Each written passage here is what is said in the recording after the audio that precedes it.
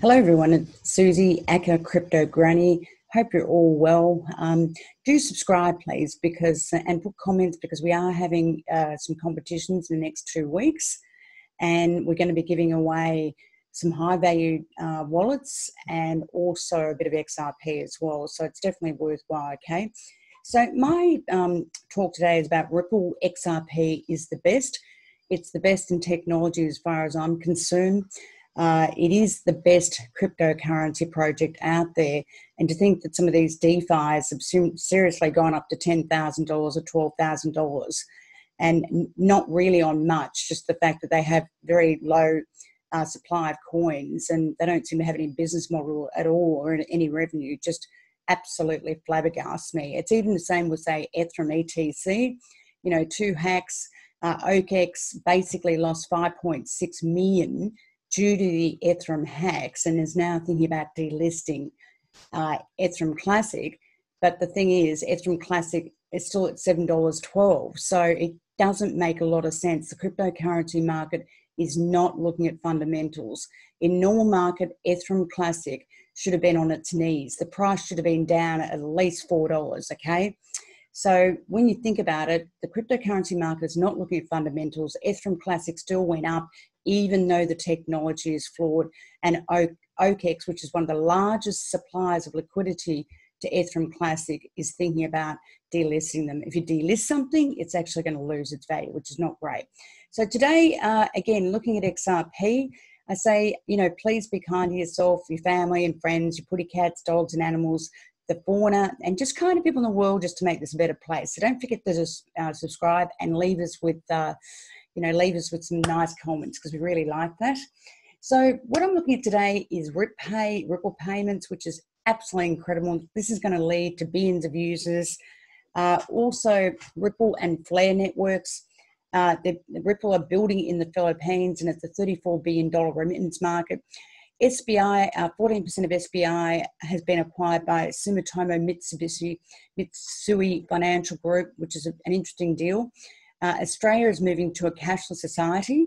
Banks have shut branches and they're getting rid of ATM machines. And as the coronavirus pushes Australians closer to no cash at all. Also, I'm looking at the acting banking comptroller, what he said about a case for Ripple and XRP. And XRP's brilliant technology, as per American economist Jeffrey Tucker. And also I want to just cover XRP is not a stable coin and it's not a central banking digital coin. There seems to be a lot of misunderstanding about what is a stable coin and what is a central bank digital currency, okay? So we'll go through that. RIPAY is incredible, okay? Now, Ripple themselves have powered a new app on the Ripple network where you can actually pay with XRP over different messaging platforms, okay? Now, currently you can pay anyone, if you're a part of this RIPAY, by just saying pay Crypto Granny $10, you know, pay Crypto Granny $10 and it'll go directly to me. And at the moment, it's available through Slack, it's available through Discord, it's available through Telegraph, but going forward, it'll also be available on WhatsApp, Twitter, Facebook, Signal, Keybase, and Kik. Okay, now this is incredible because effectively, if you can do this and you can settle something cash within seconds, Ripple themselves, with the use of XRP, could get billions and billions of clients. It's just a fact, okay? This is unbelievably incredible, and you need to be aware of this. Anyone that is at the center of Ripple and XRP are just crazy because seriously, this is groundbreaking technology. And there's a link there if you want to have a look at that. I reference all my work, okay? If you look at the users, right, Slack themselves have 10 million active users. Telegram boasts over 400 million users. Discord and Matrix, 130 million and 10 million respectively. If Ripple and XRP then go and do it on Twitter, this new app on Twitter, WhatsApp and Signal and Facebook, Facebook's allegedly has around 2 billion users, 1 to 2 billion users. Twitter on average has about 330 million users a month. These figures are staggering. And WhatsApp has a monthly user of about 1.5 billion. So potentially with this new app, RIPAY, Ripple could basically get all these users going forward. And that story is compelling. Fundamentally, Ripple and XRP are the best coin and technology out there, fundamentally. And people out there saying anything different, honestly, just don't know what they're talking about, okay? So if we look at Ripple and Flare networks, now this is basically something else. Ripple is also going to put on smart contracts. They're trying smart contracts with Flare networks to be in competition with any other platform that has smart contracts. And you might think Ethereum has smart contracts, clearly. EOS has smart contracts. You know, who else? Cardano has smart contracts. Waves has smart contracts. Tron. So Ripple now are going to be in competition with anyone else that has smart contracts. And they're actually, joint partners with Flare networks to launch the Coston test network, okay, testnet. And that puts them in a very interesting thing, because it means basically they've got more tools to add to their technology. Not only that, we know that Sologenic went on to their platform, so they can actually do ICOs as well. They're going to the music business, they've got Coil, all sorts of things. So Ripple's technology has so many different tools to it. It is just amazing. And they will, as far as I'm concerned, hand on heart, honestly, they will, as far as I'm concerned, be the #1 coin for payments in the world. Absolutely, okay? I'm without a doubt. That is my honest belief. So if we look at the next topic I've got is building the Philippines. They've made it very clear they want to build in Asia. Now, the Philippines has a $34 billion international remittance business. In other words, Philippines travel all over the world. You know, if you go to Dubai, there's a lot of Philippines that work in Dubai in the airport, and they send all their money home, okay? Philippines send their money all home. They work everywhere else and they send money home. So this market is a huge market for Ripple, and they are basically getting bigger and bigger in this market. They've also got another client there called SendFriend, and they're basically building more and more solutions. When the Philippines use Ripple's technology, they save anything from 50% to 70% because of what the banks charge in foreign currency transactions, and to bring it back to the Philippine currency, okay? So if we look at the next thing we've got, SBI, 14% was acquired by Sumitomo Mitsubishi Financial Group. Now, who are Sumitomo UFG Financial Group? They're huge, okay? They're one of the world's 5th largest bank by total assets. You know, we're talking about here 2.4 trillion in assets or more. These guys are absolutely huge, seriously. And these guys basically have taken over 14% SBI holding. And we know SBI is a big proponent of Ripple and XRP, okay? They're even paying their clients XRP as dividends, right? And we know that they're connected to R3 as well, okay? So the thing is, Sumitomo Mitsubishi Financial Group wanted to promote the distributed ledger technology platforms in various fields of business, okay? And that's what they want to do. And they're basically launching this, the settlement service, all over their businesses and all over the place. Now, these guys have literally about 180 offices globally, and there will be, obviously, connection between SBI, R3, and Sumitomo Mitsubishi Financial Group, okay? These guys have a lot of power, and they have a lot of power to use Ripple and XRP, and that can only be good for the utility of XRP, okay? Absolutely. Now, if we look at this story, Australia's moving to a cashless society. I bring this one up because Commonwealth Bank of Australia, and this is the source here, was looking at Ripple technology way back in 2015, is still looking at Ripple technology, and basically they use it internally between their subsidiaries, okay?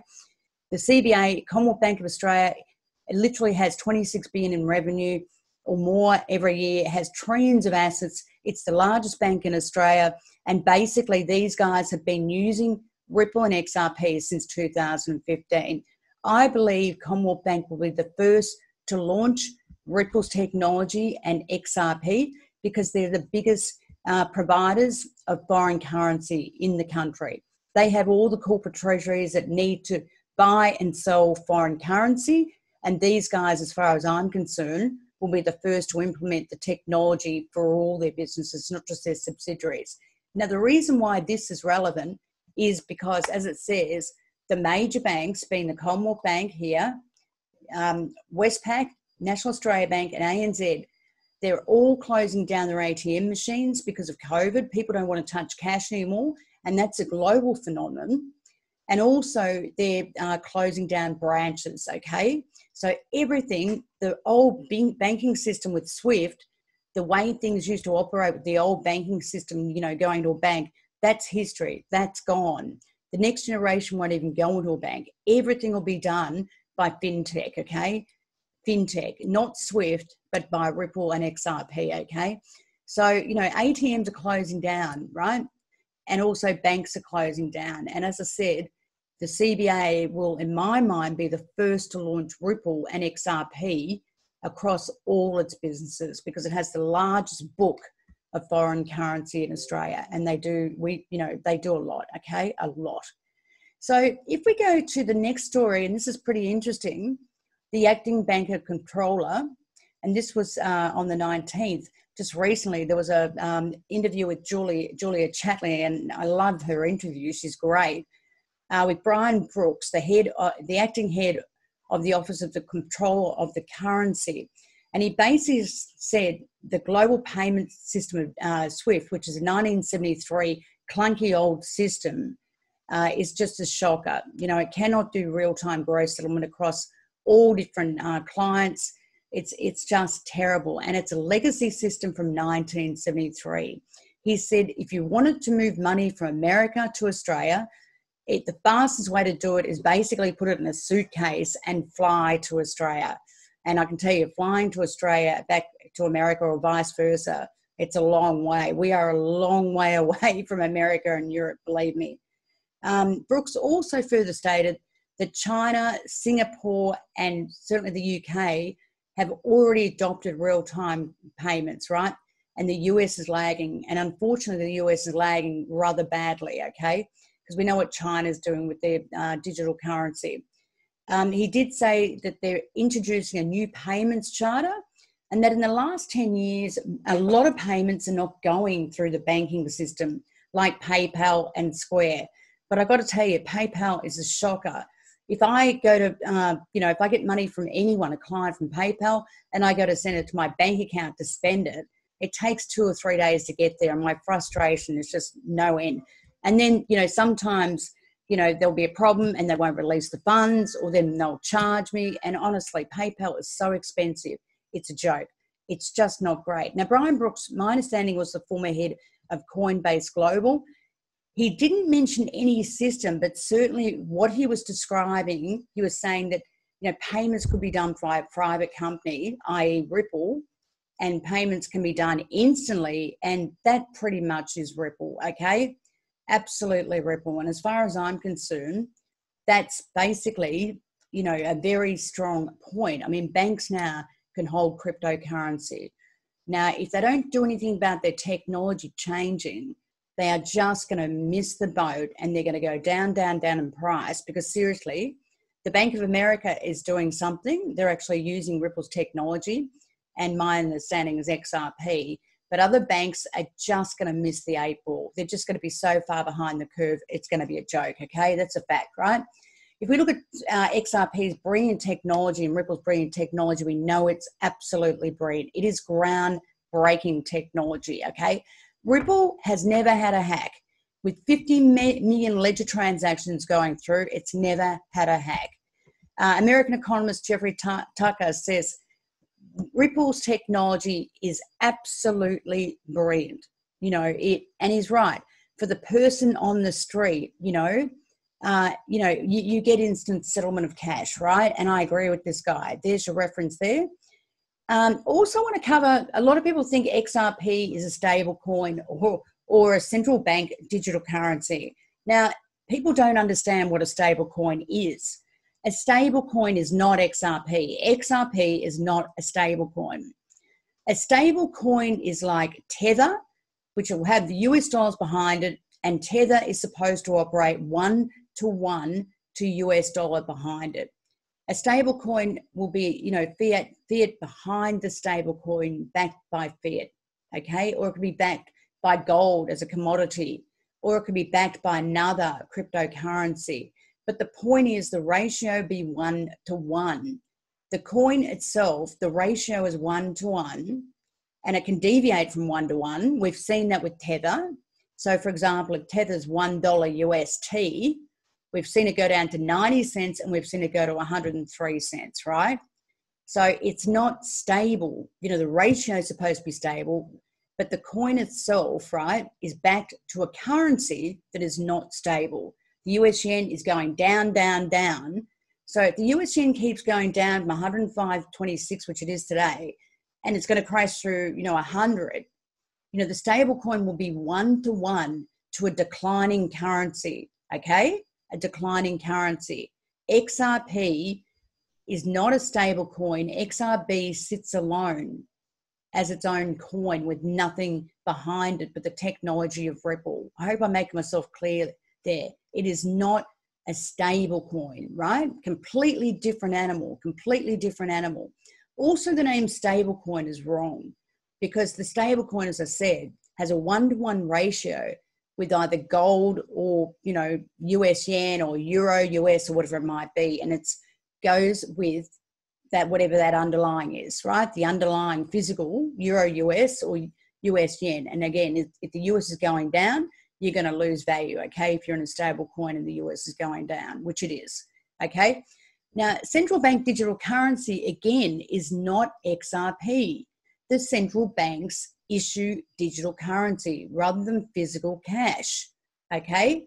And it could be the Chinese yuan, it could be the US dollar. It's still fiat, but it's just done digitally, okay? It's not done with physical paper money. It's just done digitally. Again, a completely different story. It doesn't stop the problem of governments like the US that keep issuing more and more paper into the system, and then they decide to have a digital currency US. The problem's still the same. They're just transacting, you know, with technology being digital. But if the currency keeps going down, you know, your currency is still going to go down with the central bank digital coin. Okay, so I hope you understand that. They've still got the fiat currency problem where they may not basically, you know, settle cash instantly, right? And you've still got that problem. So again, XRP is not fiat currency. It's its own currency. It's not a stable coin, and it's not, you know, a centralized bank digital coin, and it has its own technology that settles cash instantly. I hope that's clear, guys, really. So that's my disclaimer, guys. Please take that as food for thought. Please do subscribe. Please put a comment, because I want you to subscribe so you can be in the win for, you know, wallets that we've got, which are valued at more than 150 US. Plus, we're going to give away some XRP as well. So subscribe, you know, like, press the bell, whatever you do. I'm getting into this marketing thing. I've got my crypto granny thing on here. I've got all the things happening and everything's going on. And look, we're going to have this competition in the next couple of weeks. And what it will be, I'll give you a hint, is you'll have to look at 2 videos I've done recently where there's been some errors, okay? And there's been some big ones, which some people have pointed out already. But that's fine. You know, we look forward to that. Okay, guys, I'll talk to you very soon. Thank you.